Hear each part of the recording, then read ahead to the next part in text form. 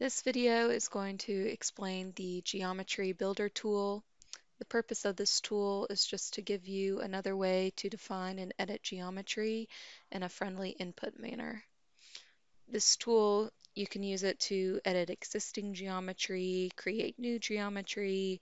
You can even edit geometry of MicroStation graphics. You can save this geometry out to an XML file. That is an archive file that just this tool reads and writes. And there's also tools within the Geometry Builder that compute closure and also that create reports. Like I said, there are different input formats provided with the Geometry Builder tool.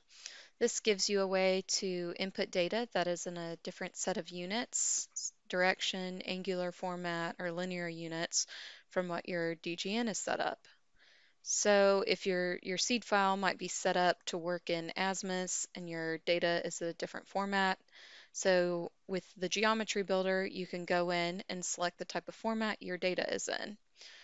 So right here you can pick your direction or your angular format and your linear format that your data is in to be able to input it into the Geometry Builder tool.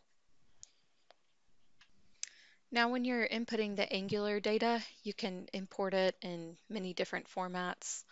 So the common way is just this north 60 degrees, 30 minutes, east. These are two different formats that you can type it in. It doesn't matter if your angle format is in degrees or degrees, minutes, seconds. You know, if you use this as your separator, it'll come in with your degrees, minutes, and seconds.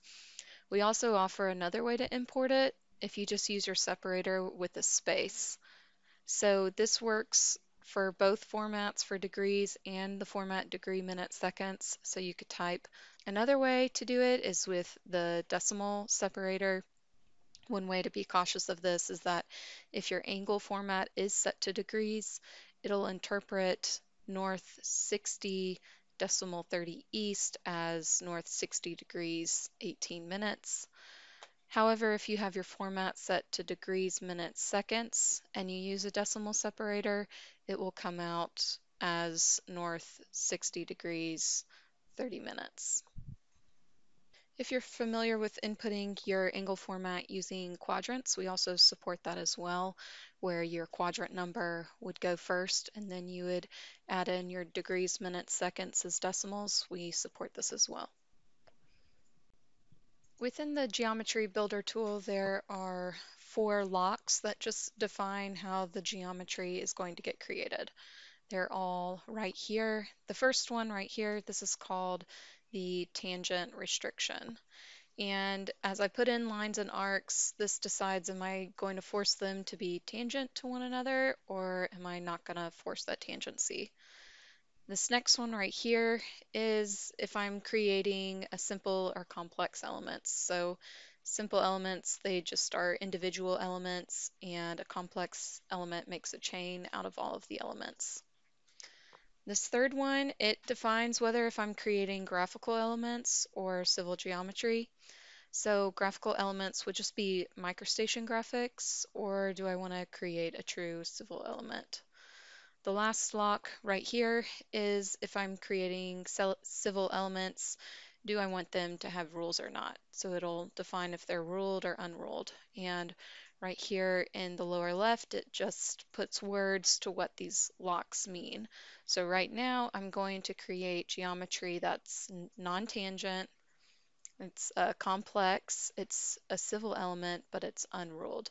So you can play around with these. So I'll check on that I want it ruled. So it's going to be a civil element. I want it ruled. And I want it tangent. So I'm placing a tangent complex civil element that is ruled. The Geometry Builder also allows for simple math within the different dialogues. Up next are the tools where you can graphically modify or insert geometry. They're right up here in the upper right. So you can modify geometry, insert a line, an arc, a spiral, insert a vertex, or just add an entire element. Down the right-hand side of the dialog are just different controls I can use to affect these different rows. So I can insert a new row, I can move it up, fit to view what I have selected, move down, I can delete a row, or I can delete all.